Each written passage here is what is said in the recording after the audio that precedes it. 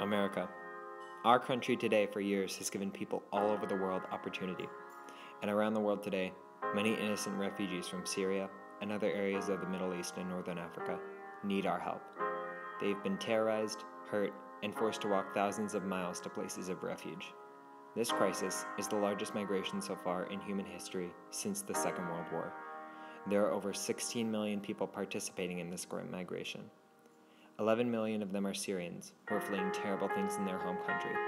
Bombings, terror, and even just the sight of dead bodies lying in the streets of Damascus can cause one to know that their home, the place where they spent much of their livelihood, is no longer safe.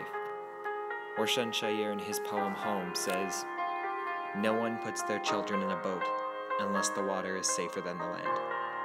And Emma Lazarus in her poem writes, "Give me your tired, your poor, your huddled masses yearning to breathe free." In my opinion, today, in 2015, it's time that we start applying those principles into America. Let's welcome Syrian refugees today.